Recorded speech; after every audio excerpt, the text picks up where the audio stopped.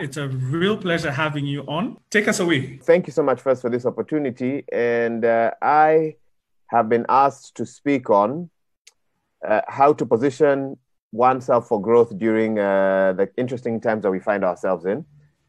And so I just have a few points that I want to take you through, and then I'll open it up for questions. I find that questions sometimes allow you to go a bit deeper than even the content that I'd have prepared. First of all, this is a bit of a hard one because I don't know whether I have seen career growth myself during this transition. So the first thing I thought of was, wow, is this really for me? But I have done a few things, and I've seen a few people around me do a few things that I found interesting at a time that no one could really have predicted where we find ourselves in. So I think the first thing for positioning oneself for career growth for me is your attitude or your mentality, okay? So this year has come with the challenges that would force one to easily give up or be defeated. So I would say the first step to positioning yourself for career growth during this transition is your attitude about what is possible during this season. I think a lot of people have given up. A very common saying that I have witnessed in different platforms is, this year is the year for survival. And I'm very sad to say that I have said it myself. Now, what I feel that does for you mentally is that it then lowers your guard in terms of, and your aggression and your ambition. And so when you walk around telling everyone, this is the year for survival, I don't have any expectations for this year, chances are your mind will follow your mouth in terms of how you think. So I basically think that the first step to positioning yourself for career growth is fighting the fear that nothing good will happen this year in your career, fighting the assumptions. In fact, a lot of career experts are saying this year you have to learn how to stay positive. And for me, it's been a very interesting space because as a journalist, it is very easy to be negative. We are at the forefront of giving you all the news about COVID-19 that there is out there. And so, a lot of us took stock of the reality of these times even before the public did. And we sort of put all our plans on hold as journalists because like for me, I remember I was studying the effects of COVID-19 even in January, before it hit. And so it's very easy, and it's been very easy for me to get negative and talk about first wave, second wave, third wave, and how, we've been doing the stats on how many people have lost jobs. It is, and so many other things related to that. So the reality has been that I have had to fight the feeling in my head that nothing good can happen this year. You just have to figure out how to survive. And so I would say step one of career growth is really your positive attitude. What are you telling yourself? Are you doing the things that will get you to where you need to be? Or have you given up, as many people tell me they have? So that's one. Secondly, I would say that if you want to position yourself for career growth during this season has fortunately or unfortunately given us all a time to reflect. And the good thing about reflection is if done properly, it also gives you a chance to make adjustments, okay? So especially when you look at February, March, April, when everything pretty much came to a standstill, a lot of us found we had a lot of time on our hands. The first line of defense was Netflix and movies. Of course, if you had enough money to have a stable place to live and that sort of thing. And the wise people in that situation, I feel, are those who took time to reflect on their journey so far, whether they are on the right track and what changes they need to make. So I know a lot of people, including myself, who decided in that season that it's time to go back to school. So the skills that you have are not enough to take you where you need to be. Maybe they've ridden you out well so far, but it's time to go to school. It's time to learn a skill. I know someone who actually engaged the services of a career coach 2 months ago because they felt that whereas their career had been on the right trajectory, they ran into some headwinds along the way, and they wanted to use this opportunity to reflect on where else they could, best engage. When you look post-COVID, and of course the discussion about if there'll be a post-COVID or not is still out there. So they actually are in the process of realigning their skills with their trajectory and with a hope that they'll come out in a better space. I, for example, began to ask myself, what would life look like after media? So for those of you out there who've been doing the same thing for quite some time, a chance to reflect could also be a chance to ask yourself, after this thing that I am doing, where do I want to go to next?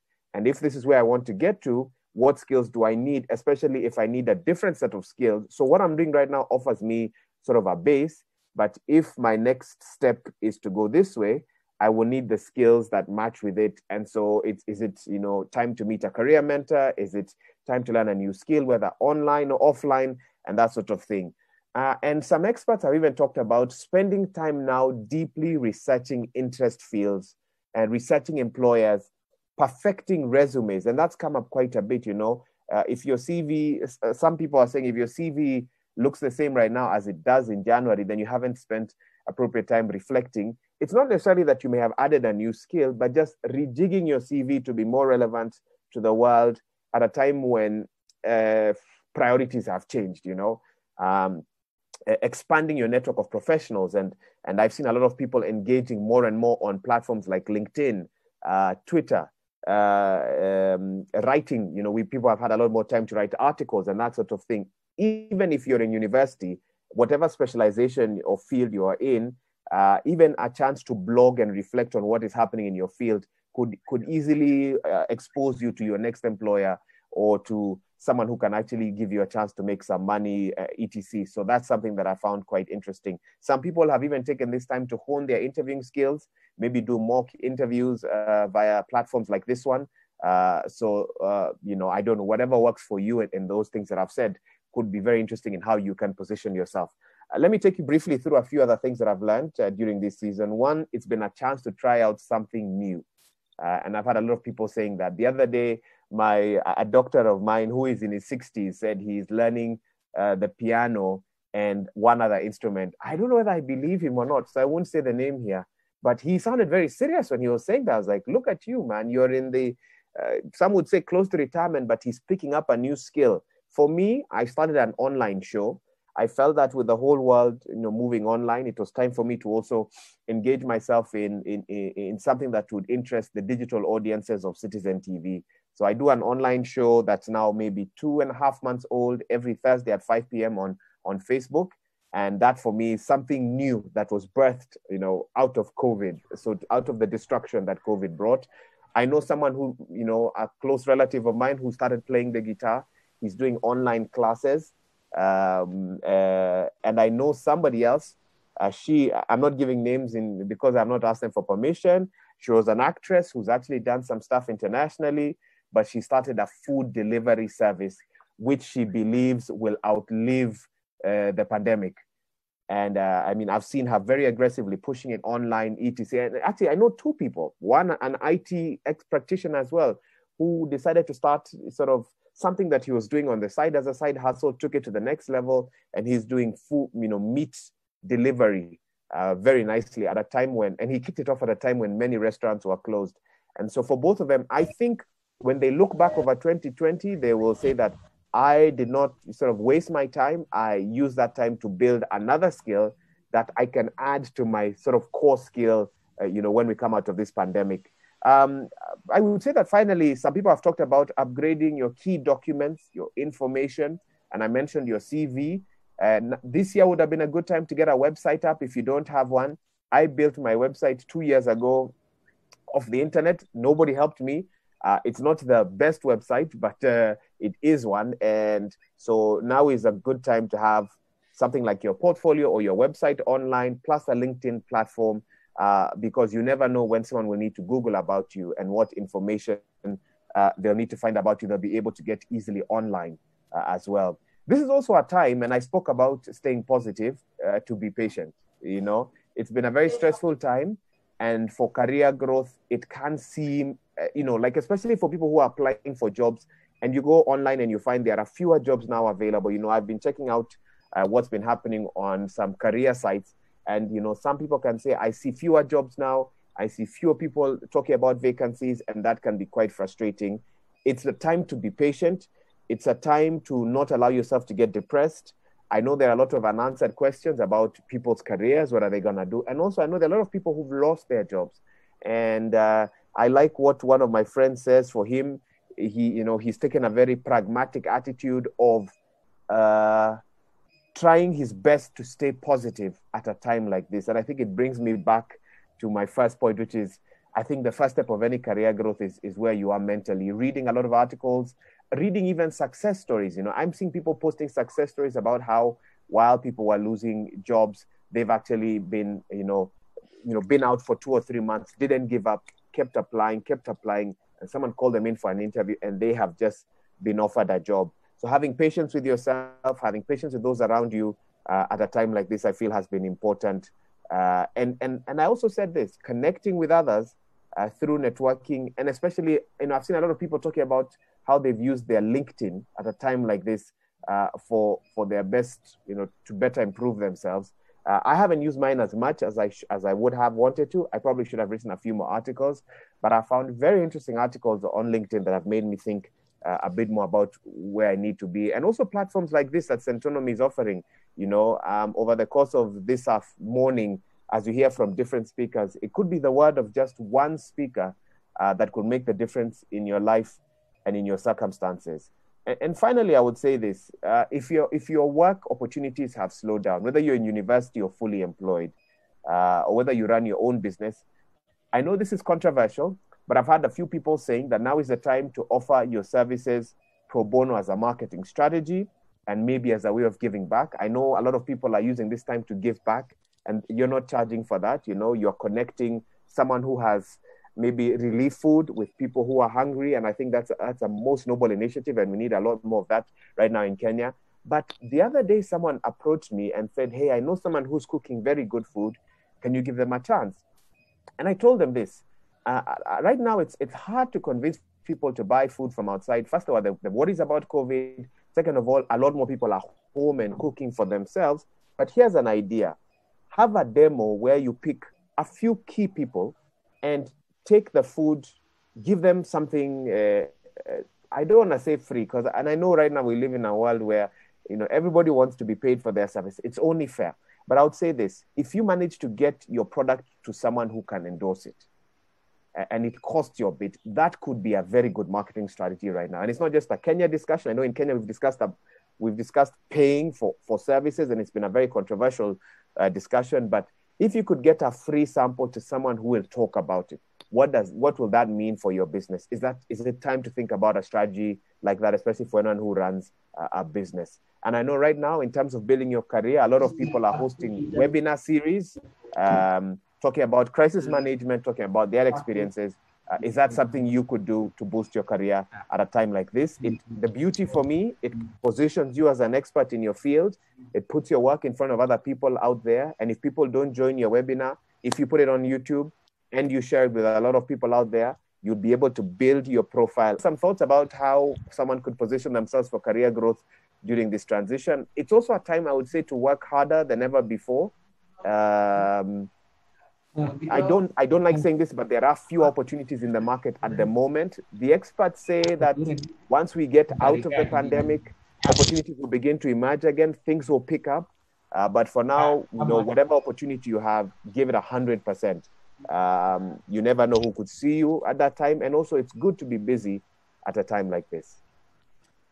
Thank you. Thank you so much, Waihiga, for those pearls of wisdom. And just to recap some of the things that you've mentioned is having a positive attitude.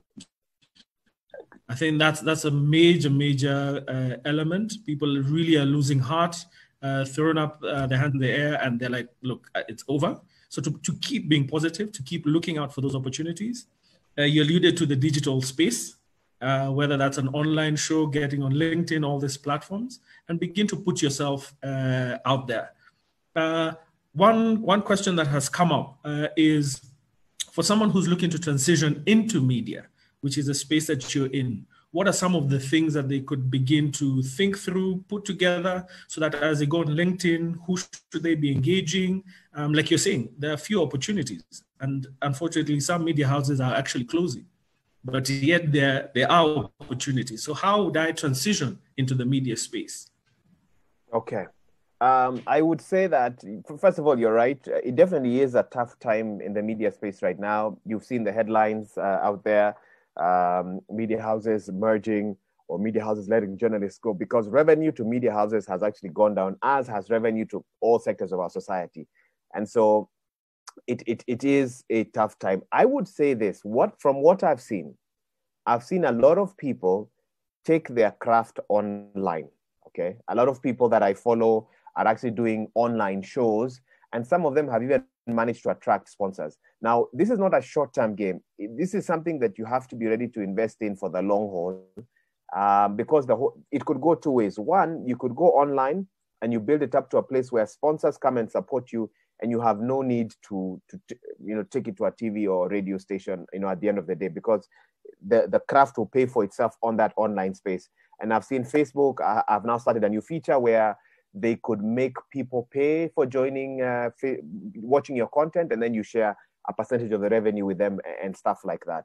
The second one would be to catch the eye of a potential employer in the media space. And I have seen a few media vacancies on LinkedIn. So keep following LinkedIn, is to make sure your content is so powerful that you then catch the eye of a media consultant or a media owner, etc. But the other thing that I have seen is room for a couple of services. One, growth in the area of live streaming is big time right now. I have friends who do live streaming, which is basically that they have a computer, a camera, and the software. Those guys are in business. I have friends who are busy Friday, Saturday, Sunday because of church or religious gatherings. And now that government has announced that they are looking at ways of opening conference facilities in hotels, not accommodation. They want to restart the conference sector in this country, which has been battered. And so a lot of government institutions looking to do conferences to talk about their plans or AGMs, etc. So once that happens, think of a conference that would ordinarily have had 500 people. That conference will now be limited to 50 to 100 people. How will everyone else follow? Through live streaming. And so guys who'd align themselves, and live streaming is, I'm seeing guys are teaching other, it's a camera, it's a computer, and a few other things, is a growth area in the media that I'm seeing a lot of people are getting into.